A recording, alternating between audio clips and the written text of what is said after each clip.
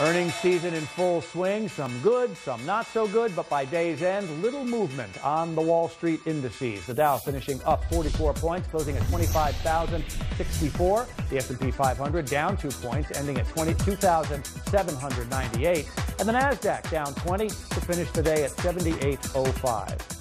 Market analysis now from Charlie Toole. He is with Advisor Investments in Newton, Massachusetts, and he's in the newsroom this evening. Hi, Charlie. Hi, Brian. So what was moving or really not moving these markets much today?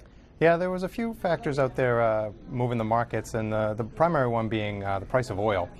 Today, that commodity was down 4% on news that sanctions on Iran are not going to be as onerous as originally thought, and that really affected the price of oil and the energy sector, which was the worst performing sector in the market today.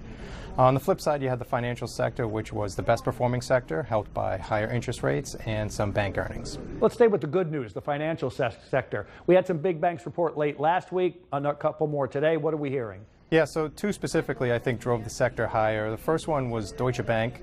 The German bank was out with an earnings pre-announcement this morning, and they're saying that their profits are going to be significantly higher than expected. The company's expecting to earn about 400 million euros versus the expectation of about 150 million euros. And that helped the stock today. The stock was up about 8%. And then we also had Bank of America reporting earnings. That company also had a very strong report.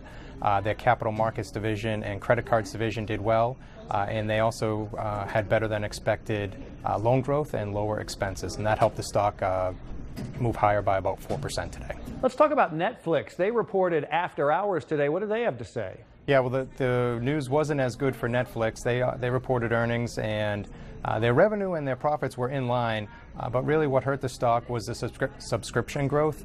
The company had about 670,000 new subscribers in the quarter, well below the expectations of about 1.2 million.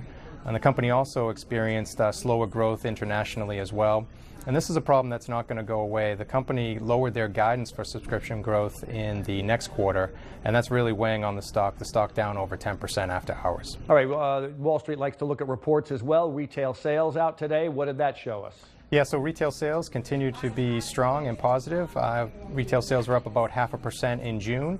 Not as strong as the 1.3% rise in May, but still showing growth and showing a recovery from the sluggishness that we had at in the early part of the year. And you've heard us say many times, the U.S. consumer drives the U.S. economy, and that report is showing that the consumer is still in a good place and spending. Well, and we already talked a little bit about Amazon Prime Day, speaking of retail sales. What are we expecting from that? Well, there's big expectations for Prime Day in spite of the slow start that the company's having with the technical difficulties. Amazon Prime Day has been its biggest sales boost. Last year, Prime Day had bigger sales than Black Friday and Cyber Monday.